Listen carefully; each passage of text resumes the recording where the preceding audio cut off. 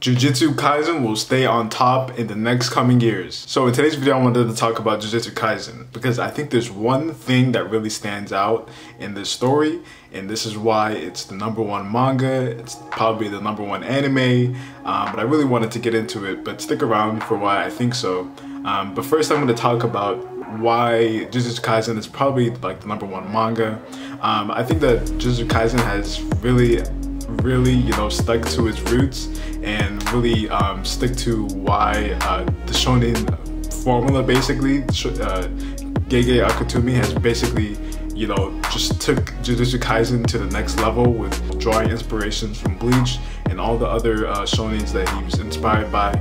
But I think that the reason why Gege, or JJ, I don't know how to pronounce his name, JJ, Gege, leave it in the comments below how it's pronounced. But the reason why Jujutsu Kaisen is on top is because I think of the pacing. I think JJ or Gege Akutami is really good for the pacing because just the story, you know, there's not that much story, there's not that much dialogue, you know, like compared to the shonen of the past. You know, you have One Piece, you have what do you call it? You have One Piece, you have Naruto, you have Bleach. They all kind of started off very slow in the beginning, right? Yeah, you kind of just got the basic of like how they got their powers and how they're trying to get more powerful. But with Jujutsu Kaisen, they start off like freaking balls deep in the first episode. So I think that's the reason why Jujutsu Kaisen will probably be the #1 manga. And you know, the next couple seasons of Jujutsu Kaisen will always be on top. It's just because he really has nailed the pacing of the story down. I think he's a genius for just nailing the pacing of the manga. I don't think there's any arc that I was like, Jesus Christ, man, just get on with it. Just get on with the fights. Just get on with the story. All of the manga arcs have been really good so far. I don't have any doubt that this story will be one to go down in the books.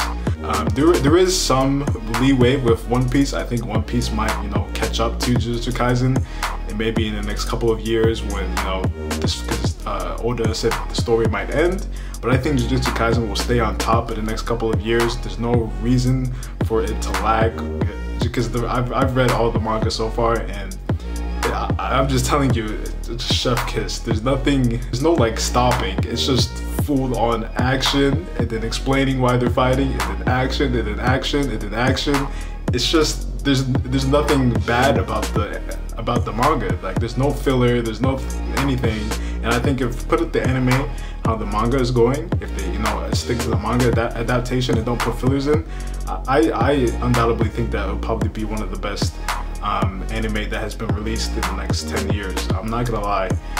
Just how the author has set up the pacing of the story, it's just really good. It's kind of like he's appealing to the modern brain. You know, we're on YouTube, we're on Instagram, we're on TikTok, and our brains are always trying to find the next thing, like fast. And so I think that's why he kind of set up the pacing as fast as possible, like this way. And I think he's a genius for it because, you know, everybody likes Jujutsu Kaisen, everybody likes the anime, everybody likes the manga, and that's why he's killing it in Shonen Jump right now. And let me know in the comments below, what do you guys think that, you know, Jujutsu Kaisen will stay on top in the next coming years? One Piece or Chainsaw Man might surpass it for a couple of months? Or let me know in the comments below. And leave a like if you liked it. I'll see you guys in the next one. Peace. Go.